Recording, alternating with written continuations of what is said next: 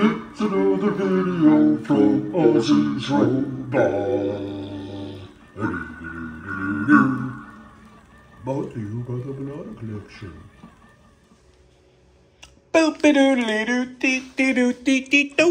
Hey everyone, welcome back to Come On In. It's your favorite toy guy here with another cool toy. Oh man. No blasphemy here, no blasphemy, but I can say amen. Good morning, good afternoon, and good evening. Welcome back, welcome back. Before we get rolling, as always, especially if you're on the East Coast like me, if it's morning, grab your wake me up thing, which is, generally speaking, a delicious cup of coffee or tea. Stir it, clank it, adjust it, get a snack now, rub the Sandman out of your eyes, park your rear in a cozy, comfy Barco Lounger type chair. What the hell is the Barco Lounger, I always ask? I don't know. I'm going to have to look it up. Next time I do a live stream, I'm going to look up Barco Lounger, see if they still make them anymore. Anyway, with all that out of the way, if you're ready to rock and roll, did you know that one of your most famous painters of all time, Rembrandt, was actually a monkey? You probably didn't know that. Well, you do now, because here he is, the sought-after, exclusive Rembrandt monkey painter. You know, I've been wanting a good example of this toy. I've only had it once before, and I don't even know why I got rid of it. Somewhere along the line, it disappeared from the collection. Is this the perfect example? Nope. For one, it doesn't have a freaking paintbrush in his hand, which sort of like pisses me off. Where is the paintbrush? Mr. Craig from Smith House Toys. But that's a story for another day. And the box could be better. It has a little piece missing there, which I'm not real happy about. But, you know, I saw. The brush is a different story. However, it is just a cool toy, fairly rare in the battery toy collecting circles. You know, there's a lot of bears. There's a lot of monkeys, but not like this. So here is the Rembrandt monkey. I mean, you got to love this guy. He's smoking a pipe, and he's got his easel and his palette, his canvas, and he's ready to just paint something. Now, this has both the Roscoe distributor logo and the TN Nomura logo, so you know that it was distributed by Roscoe. Look at the serious expression on his face. What's he painting? Well, I'm going to show you when we get to that point. There's actually another manufacturer on here, too. Now, here's the side. Not in the greatest condition. You know, that's why I said this isn't like the definitive example of this toy for me. But here is another manufacturer's logo, M&M. The Mountain Movers. Here's a better side panel.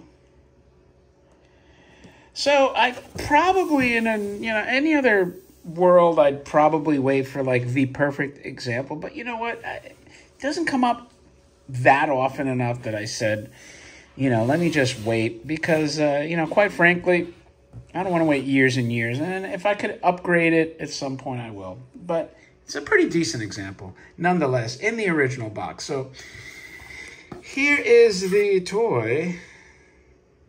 Nice mountain scenes. The one that has the MM mountain. There's your on-off switch, made in Japan. It looks like a cameo pattern on the base. Another idyllic scene of the lake and the mountains and the clouds and the birds and the river. Mountains back there. And what the hell is he painting? Look at this fabric.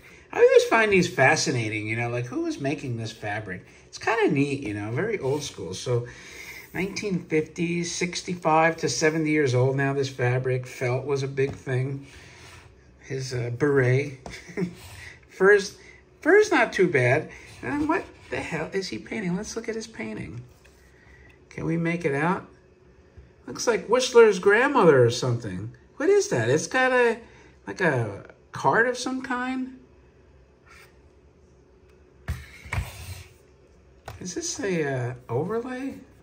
Yeah, this is, so I'm assuming this might have a light in there. And on this side here, so you got this couple. There you go, that's a little better. Pretty cool, huh? Anyway, enough of my nonsense. I just think it's cool, like the level of detail that they had to go through You know, I'm going to kill the lights for the few seconds before the motion thing picks it up.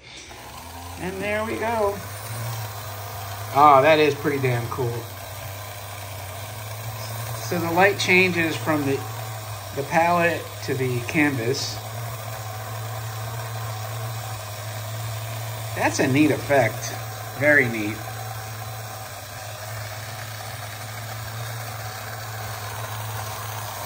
There's the automatic light. And speaking of lights, you know, the one thing we don't want to do is burn out the original lights. So I am going to shut him down in 3, 2. Where's that switch? 1. There we go. And that's it, my friends. That's your Rare Rembrandt The Monkey Painter by Nomura, by MM, distributed by Roscoe. If you like this, do me a favor, thumb up the video.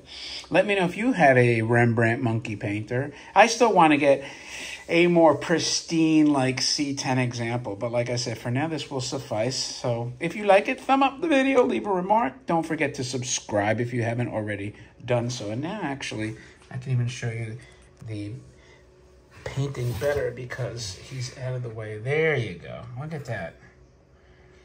That is pretty freaking cool, and that's all tin. Has very, very unique actions for the battery toy world. So with that, thanks for your time. Always appreciated. And I, my friends, will talk to you later.